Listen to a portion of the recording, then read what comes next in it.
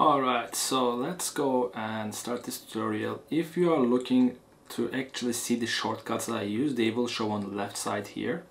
So I have a frame here and I'm gonna name this button components. And what we need to understand when we are learning how to set the right states and the controls for the buttons when it comes to professional, let's say, project UI interfaces, what you want to do is you kind of want this setup here. And I'm going to copy and paste it here. Meaning we are kind of three-dimensional. First, we will have the sizing of the button large for, let's say, desktop and small for, let's say, mobile. Then we will have the states, which would be a default, hover, active, focused, and disabled. And then it can be a primary button, like you see here, or it can be a secondary button where it is not filled. So what I'm gonna do is I'm gonna actually get this button and I'm gonna copy it here. And I'm gonna detach it because I will redo this. So I'm gonna detach its instance. So now it's just a normal framed button. And this is what we have. And this is its default, meaning without anybody doing any action, this is how it will seem. Now the first thing we want to do is, because we don't want to actually have this button copied and pasted each time, and when we are supposed to make changes, we would have to go there and actually make the changes. We want to make sure that we turn this button into a component in Figma. And the shortcut for it on Figma is Option Command K. So now, and I'm gonna actually name this button components new. And now we actually turn it into a component and it has certain superpowers. What you want to do when you have a component is, if we have a button of a particular type, and we do, like we said, it can be hovered state button, large button, or let's say secondary button, what we want to turn in Figma then is we want to turn this component into a variant. And to do that, I am gonna hover around this plus button and I'm gonna press variant here and boom, and now we have our component. So what we want to do now is to actually set its properties, meaning what kind of attributes will define how this button should look. Like we said, we have three. The first property is probably size. It can be either large or a small button. The second property, and I'm going to add another variant here, let's say would be state. And the third property would be actually type, as in, is it primary or is it secondary? So the first button here would be its size, and we have to give values to the now buttons we have. So I would actually click the button I want to specify. So now we want to give it value because there will be multiple buttons here, and I can show you an example. Let's say we add 3, 4, 5, and this is how many we will have, right? The Figma needs a way to actually differentiate when to show which basically type of the button here. And to do that, while we have the attributes, we have to give a specific value to each attribute per button. So for this one, we will actually be large because we are selecting large size. For the state, I'm gonna make this a default. And for type, we are on primary column, so I will name this primary. And yes, that is kind of looking good. The hover is important. So a hover is basically only present in the desktop. It's when the mouse comes in. And what happens usually is, and I'm gonna set my settings here first. Let's say it's still large. This time the state is hover and the type is primary. But the way it looks has to be differentiated, and the way I do for hover with buttons like this background where they are actually darkest, I make them even darker. So maybe 10% or 15% darker, and that is kind of how the hover state works for me. And the next state we will have will be active, so still large, type still primary, state would be active, and this is when your user actually presses on the button. So I would still have this 15% just like hover, but there's a but here. I want the text to be just a bit more up, meaning not centered. And the second thing I want is that I want basically a shadow, but not outside but internal. So I will have an internal shadow, so inner shadow here, and just a bit, let's say like 2, 6, and because the dark background 50%, and I'm gonna zoom in for you guys. And if we didn't have blur here, it would just look like a black line. So you usually want to, when you're shadowing things, 3x the, let's say, the blur, and 50% is because we have a dark background here, and that will make it look like pressed. So let's say this is an object. When you are actually pressing in, the light will be around here on its top, because now we have a shadow and we have to mark that shadow. So we are trying to make it visually, subconsciously seem as it is basically pressed, it is 3D. So let's move on to our next button, and the state we have is focused.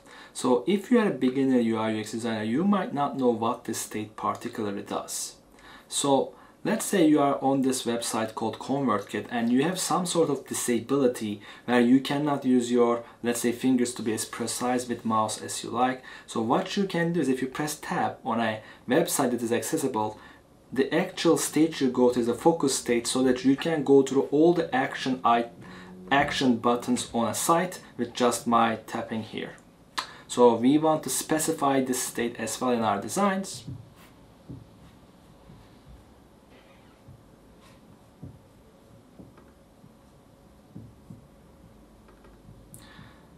So the way the focus state actually looks like,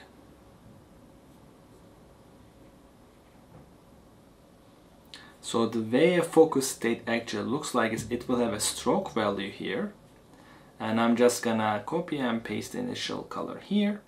And what I want to actually give it here is I want to copy and paste the color, and I want to whiten it.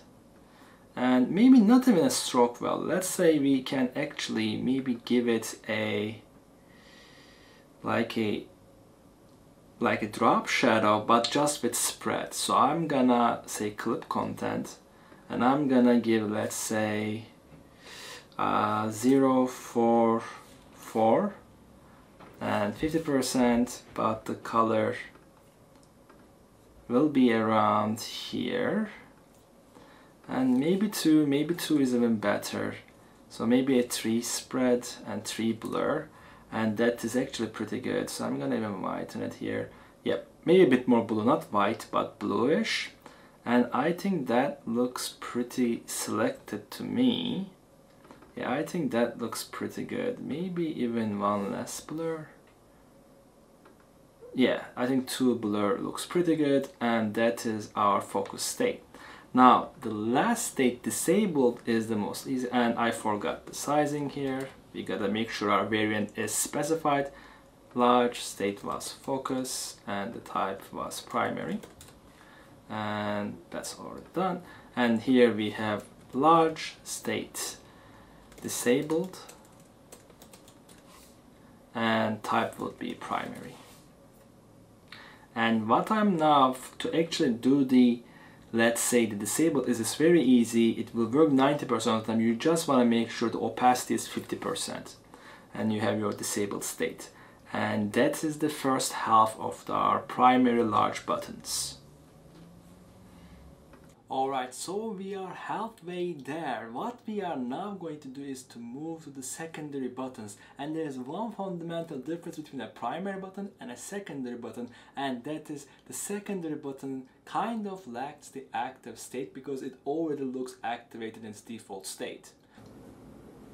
So if we come here, I'm going to actually hold command to enlarge in this component here, and I am going to basically press the first one, press the plus here, and I'm gonna move this button to here.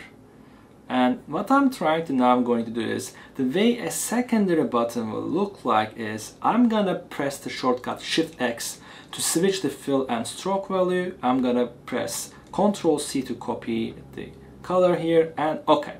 And this is how a secondary kind of element looks like. And I'm going to name this large. State is default, but the type is secondary. Now I am gonna do the hover state first, and the hover state is actually the hardest one for this. So hover, what you wanna do is you wanna fill it, but you wanna fill it with a basically a color that is not as dark as the fill color of the primary, a bit more desaturated, around here is good, and that kind of gives that the mouse is hovering. The next state we are going to have is we are going to skip active, just like we talked about. And so we are gonna have it here. One moment, I'm gonna copy this one instead. Nope. Nope. We wanna get it down.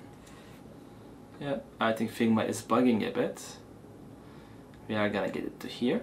And what I'm gonna do is just like the other one, I'm gonna add some effect. Now, to actually add my basically spread value here, you need to press the clip content, so Figma understands the infill matters, but you have to fill it with white. There is no other option to do this like on Figma here without having a fill color here, so it's kind of like a hack. And what you want to do is you want to, let's say, do 2 spread, 3 blur, 0, and you want to basically get this value. Option Command C to copy the actual value. And let's come back, and I'm gonna just paste it here, and boom. And did we name this state? And it's not a default, it's actually focus. And then the final one is we are gonna disable this. Yeah, I'm just gonna go here, let's say 170, and I'm gonna grab it, put it here, and like the primary button, we will just get this to be 50%, and that works. So I'm gonna name this disabled. And this is kind of all of our secondary buttons. I'm just gonna check now if we ever have a Figma message of if we missed a component. I don't think we did. So these are our first 2 buttons. And now that the primary and the secondary buttons are done, I will show you how to basically prototype these buttons so that you don't need to, whenever you are using, let's say on any kind of a mobile or desktop screen, you don't need to basically write the interaction of, yes, if a default button is clicked, we are going to go to the, let's say, the active state. We want to do it once inside the component so we never have to do it again, and that will save you a lot of time. So I am going to show this to you on the primary buttons first, and I'm gonna actually have a mobile app screen here that I'm gonna copy, and I'm gonna move it here, and this is where we will put one of our buttons, okay, to make it work. So what we want to do on the primary is, so let's say we are in the default state. What do I want, where do I want to go if we are in the prototyping section of Figma? Where do I want to go if the default button we have is actually hovered? We want to go to a hover state. So I'm connecting them with these arrows, and I'm gonna set the event not to on click, but while hovering. Now, while we are hovering our button, if we stop hovering, we are going back to the default button, right? So if we, let's say, mouse leave, then we are going back to our default. Now, while we are at hover state, if we press, we are going to actual active state. So large and on actually, let's say while pressing, we are at the active state. And these are the 3 you kind of can do. For focused, you really want to make sure the dev understands that it's with a tab key, and for disabled, we will need a certain condition. So we can set a timer key, but for these 3, I will just do these 3 so you understand how it works. So now what I'm going to do is I'm going to go to our mobile app screen here, and I'm going to go to find our components, and I'm going to go to button design system, button components, and this button is a new button here. I'm going to put it around here. And I am going to now play this home screen.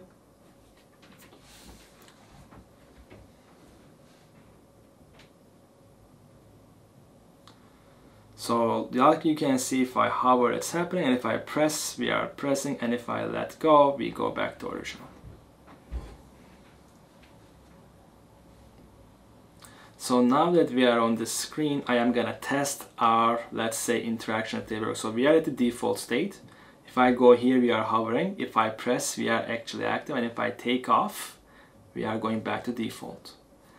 And that is kind of how button components work, guys. Now, and that is all the buttons we have, guys, and make sure you do your homework. First, finish the actual small buttons primary and secondary, and I want you to connect their primary and secondary buttons like I showed you in how to make a prototype, so that the interactions are created inside the components and you can actually see when you play the prototype of how they actually work like. And if you have any questions in this homework, just reach and write a comment on this video, link with your actual question, let's say your Figma file, and I will answer you personally. If you love this video about button components, you will love this next video about color styles that will let you scale your design systems even further.